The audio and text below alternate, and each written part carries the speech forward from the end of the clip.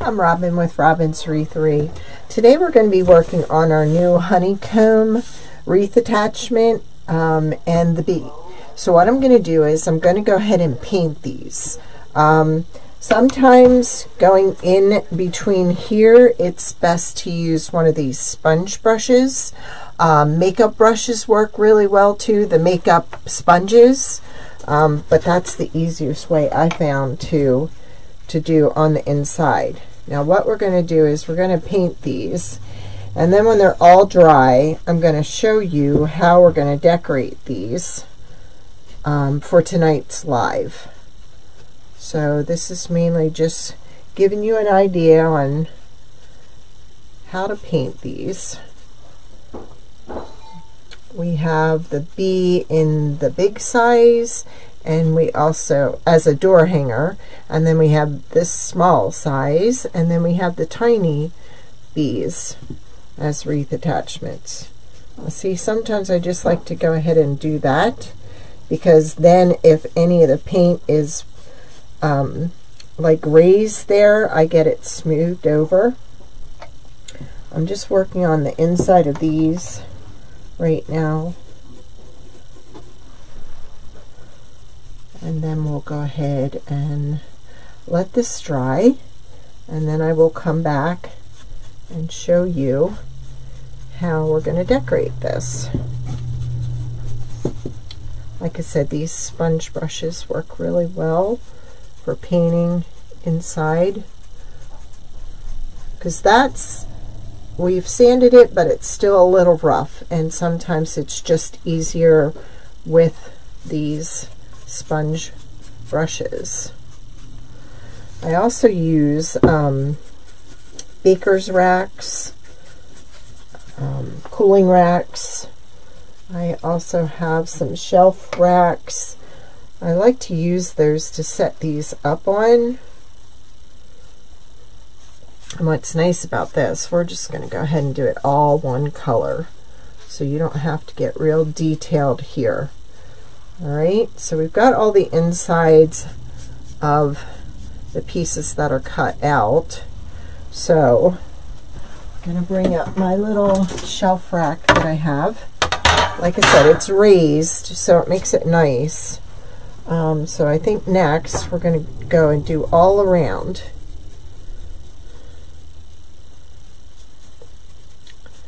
I mean, you'll see how easy it is to paint these. You don't need a lot of painting experience for this. And then I just go back and smooth over anything that's raised up or bunched up the paint, because sometimes you can get some excess on the back that you don't want. But the main thing is to keep going around, and then, like I said, smoothing out the parts that you've done for any drip or paint overage.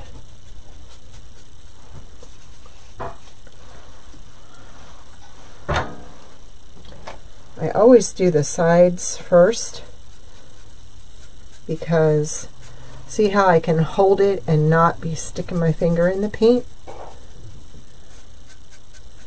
Then I will just lay it down and do the rest of it. You could use spray paint if you wanted also. I just like this method best. Smooth out any excess. It really goes pretty easy. I mean, you don't need a lot of experience to do this. Alright, then I would turn it like this, and then I would just paint the top. Now I'm not going to get in the grooves. If it gets in there, fine, but I'm just using regular acrylic paint. And now I'm just going to turn this on its side. I can get some paint out of there. So see how it's leaving the groove? A little paint drip. Because I am going to go back and spray this with acrylic finish at the end, so that will keep that preserved in there, or from getting ruined if paint or if water gets in there.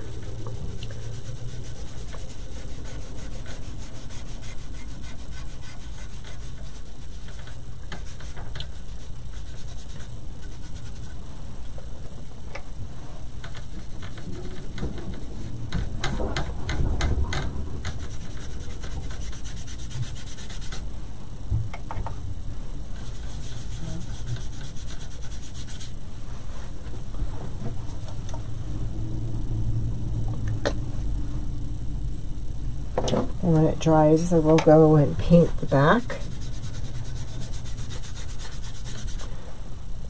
Actually, by the time I get done the bee, the back should be, or the front should be dry.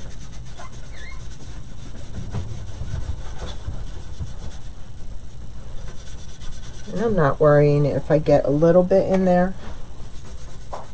It's not that big a deal. I'll just make it look more rustic.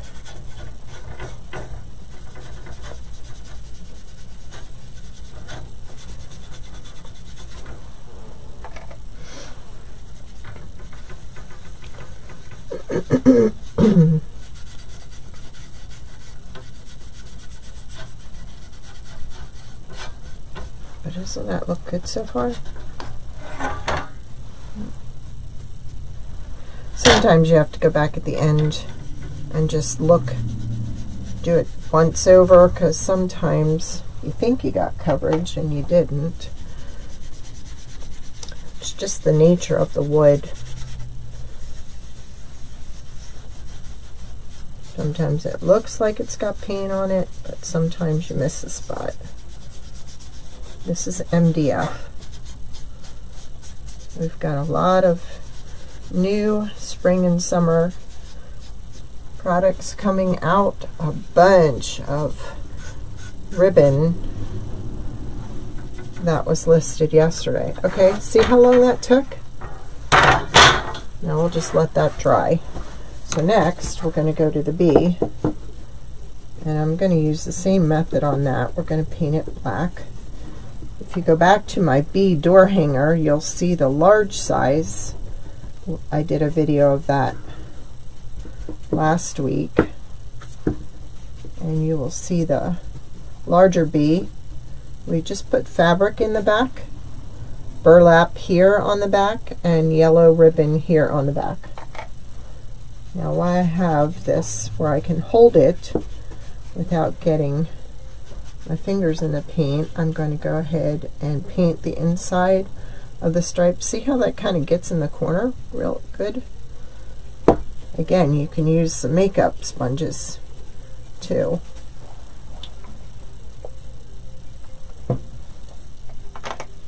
It's always best to get the insides and the outside done first. Then you can concentrate on the top. Now see, I have a little bleed over there that just needs to be smoothed out.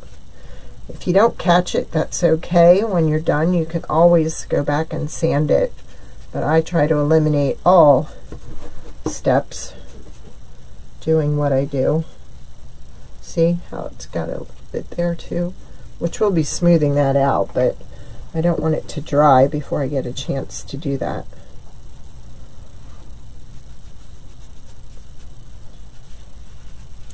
You can just twist your sponge brush.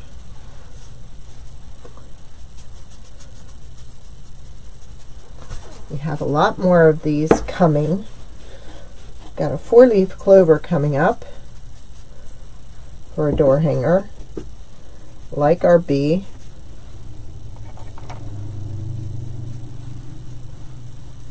Smoothing some of the spill.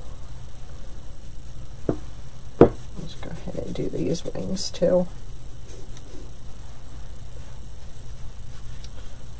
Just turning it and turning it, smoothing out. And then we're going to do inside here.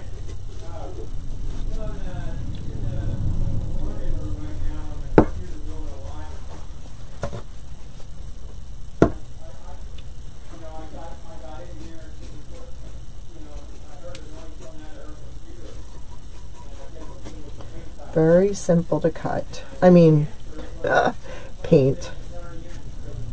Anybody can do this. And you could even go back at the end too and do, you could do touch-ups with a paint marker. I was told by a friend that these paint markers, POSCA, are like the best.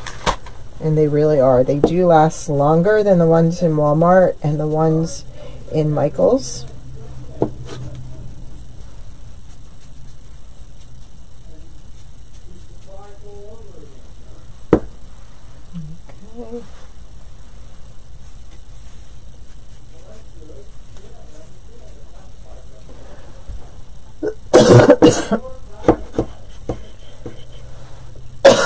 Excuse me.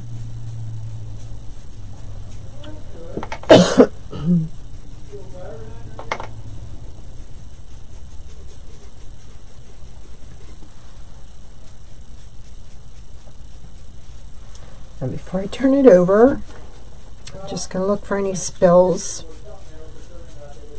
and then we're going to do the front. Yeah, I really think I want to go to a brush on the front of this. I can continue to use the sponge if I want, but I kind of like the ease of the paintbrush. And see, I can just go back and forth. I like the angle ones because they really get the paint where you want it.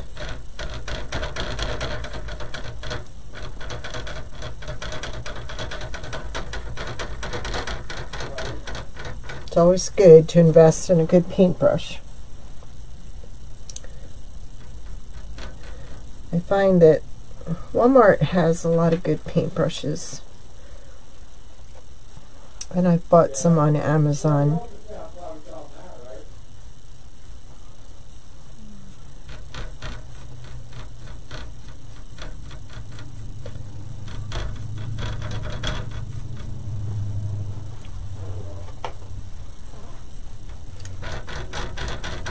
I do that to get some of the excess off. If I would have used a paintbrush on here, I would have really had to do some detail to keep the paint from getting in here. So that's why I use the sponge. Sponge is easier to manipulate.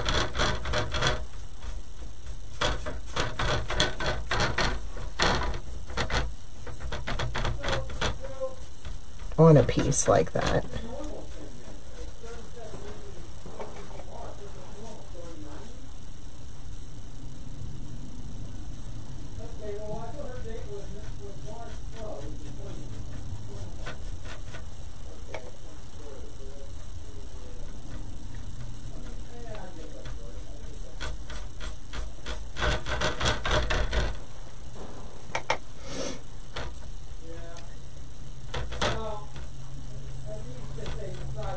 I won't bore you with painting the back. I'll go ahead and paint that, and when it dries, then I will come back on and I will show you how I prep to do the foil. So we'll go ahead and do that, okay? Thank you. Okay, the project has dried, so now what I'm going to be using is I'm going to be using the Artsyville embellishment. This is the foil adhesive. So I'm using my angle brush again because I don't want to go off the sides here and into that little crevice. So what I'm going to do is I'm going to coat each one of these octagons, hexagon, whatever it is, And then I'm going to let it set up for 1.5 hours.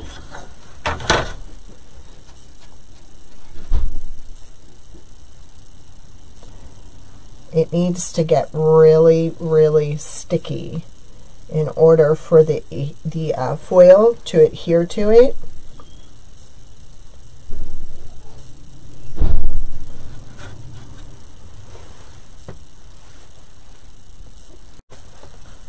So normally I have a paper plate out here that I put some of this on to work with instead of working from the can, because I don't want that to get dried out. But because I can do this pretty fast, I'm not even going to put a lid on it. And I'm using my angled brush again because that allows me to get right to the edge without getting anything in there. So I'm coating it on there pretty good. And now I'm just smoothing it out so it goes in one direction. Good thing about foil is you can go back after you attach your foil on here, you can go back and fill in any spots that did not that the foil did not stick to.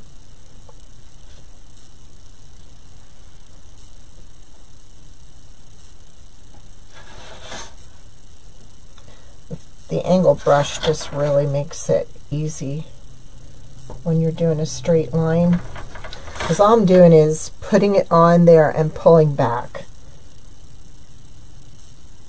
and then I try and smooth it out so it's all even.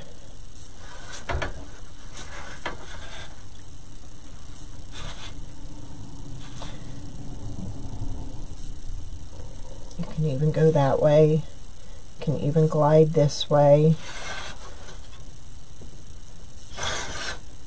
I find it easier though to do it like this, because I'm pulling it away from that edge and spreading it out towards the inside.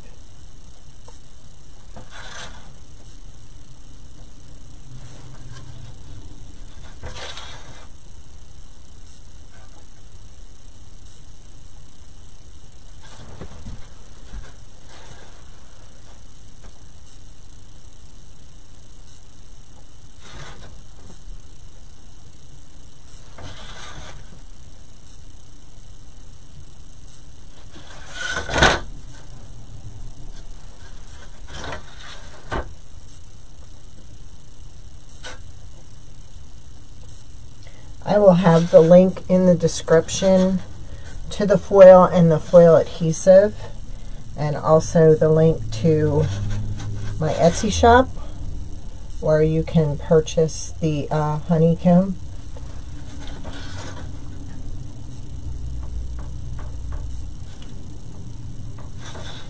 And with this, you don't want just a tiny bit on there, you want to get a good amount. It will get stickier the longer it sits. And if you had to come back to this tomorrow, that would be okay. But then I tell everybody, if you're going to let it sit overnight, I'd attach, after you let it set up for an hour and a half, I would attach a piece of wax paper to it, just to keep the dust from collecting on it.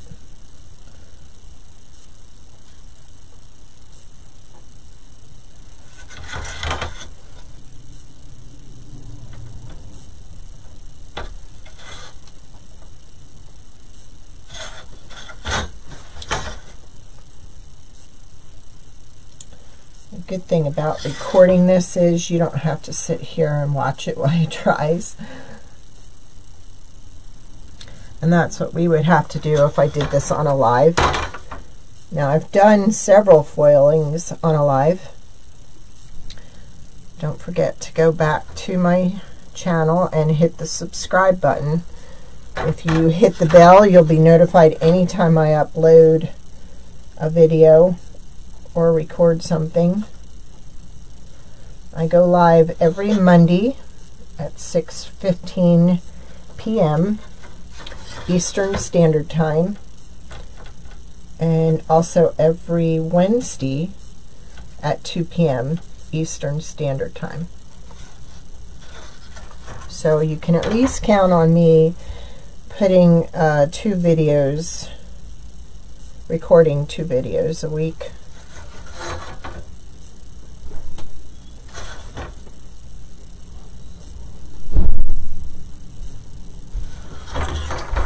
We have a lot more designs coming for spring and summer. So, I'm sorry, are you filming? Okay, so we've got 4 more to go here. You can see these look really milky, but then these look clearer. That's because the foil adhesive is setting up.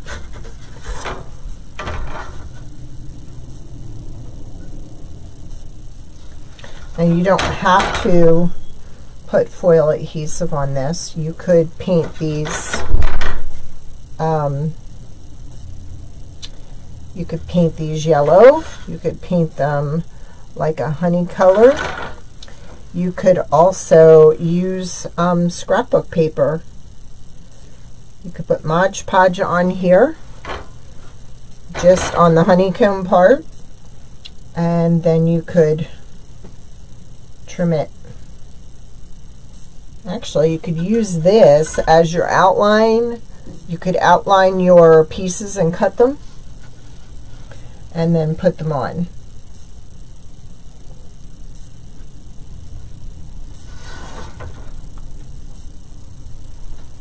This is just a way that I wanted to do it. You can do it any way you want. You could put fabric pieces on here. I just thought the glitter would really look good on this. And really anything looks good on a black background.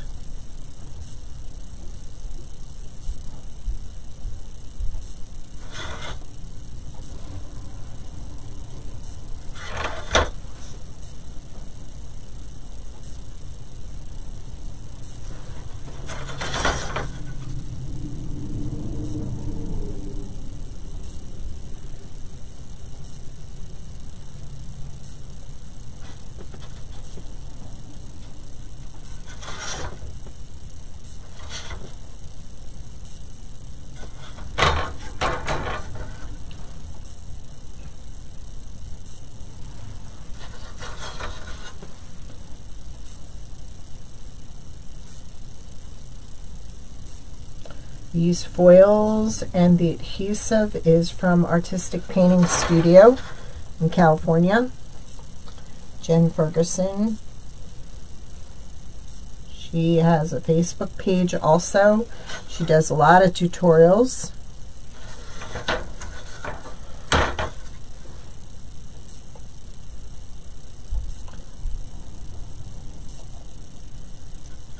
But for this project, you would need the foil adhesive, the foil, and then the final coat, which is a top coat. This just cleans up with water.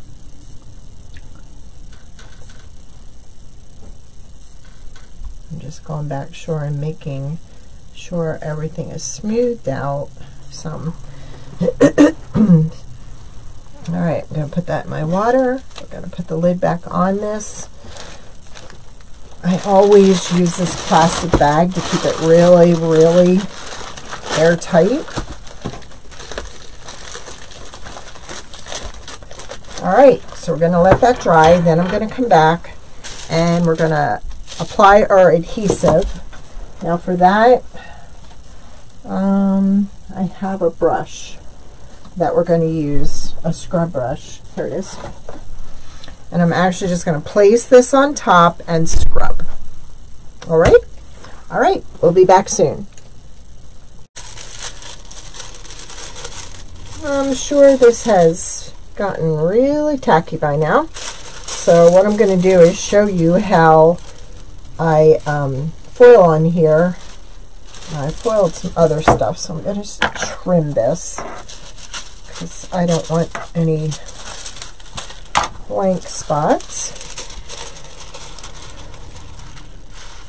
It's just a matter of, well, let's see, I can do there to there.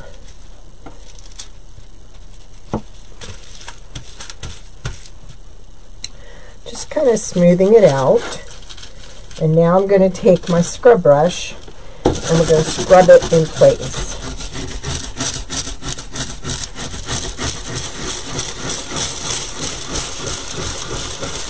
Now when I lift this up, I'll be able to see if I missed any spots before I totally remove the foil.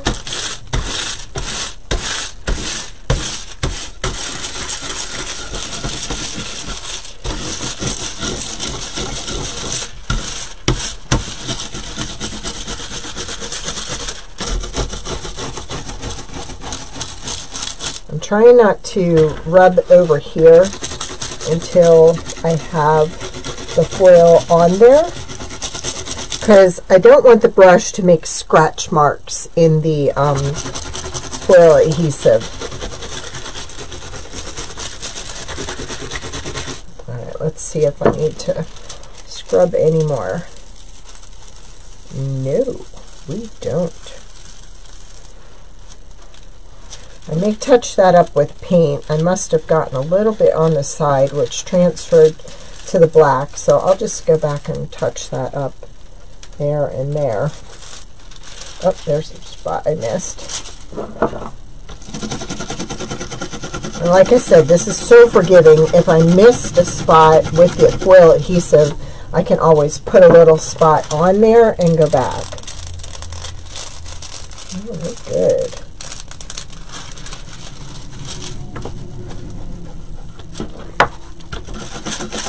I would not recommend just putting this on plain wood. You really need a paint color underneath to disguise anything that did not. Look at that. Isn't that adorable? Alright, now let's go up here. I'm going to cut this off. Now, look at that. Boy, that went right where I wanted it to.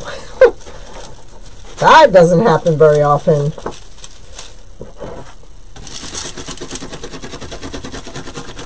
Again, I'm trying to keep the scrub brush away from any that's already been finished, because it will leave scratch marks. Now sometimes what I do, and I don't, yeah, when I'm getting to the edge of stuff like that I want to be really careful, I take a paintbrush, or a toothbrush. There we go.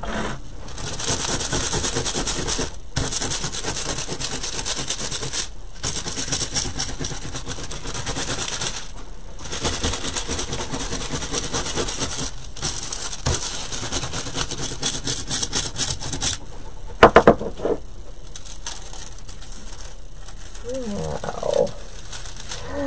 That came out really good.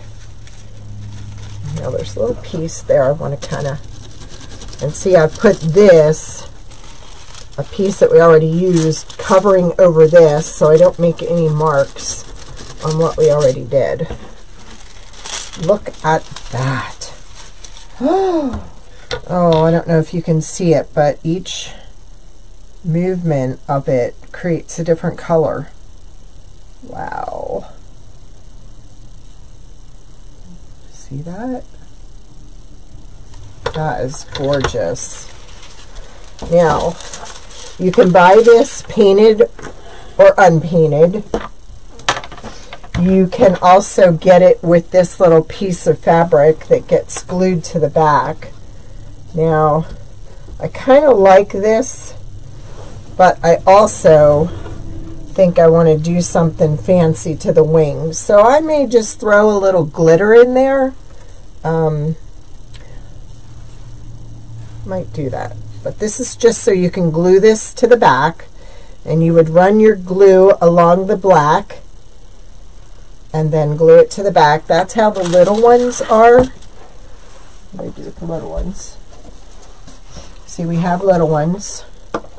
So there is a little bee, a medium-sized bee, and then there is our big door hanger bee.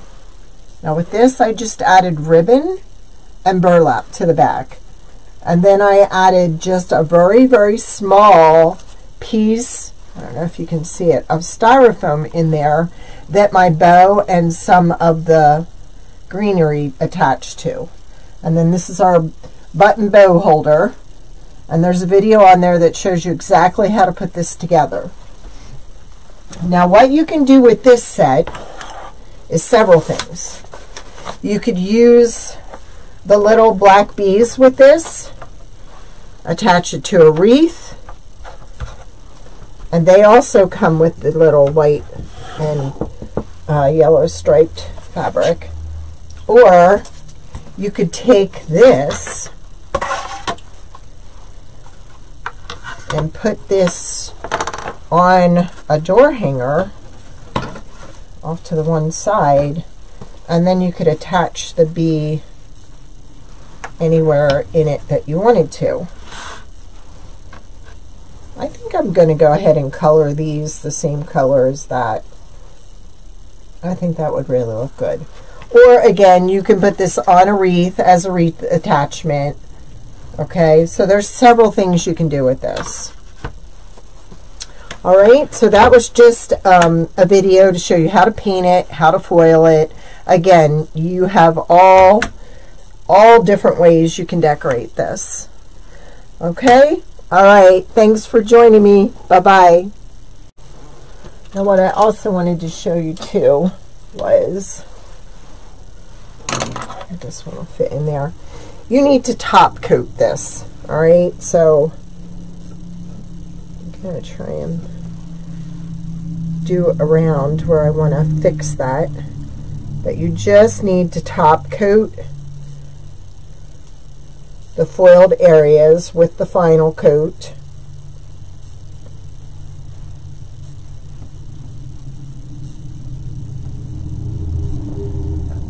Dries in like 5 minutes.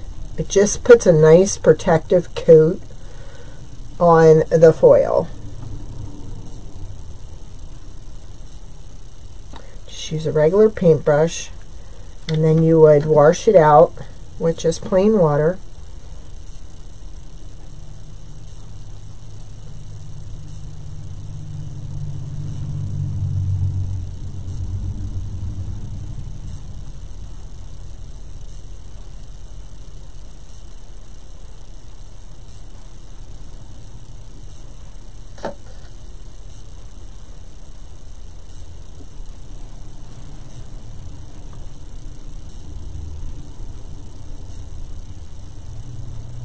And that would be all you need to do.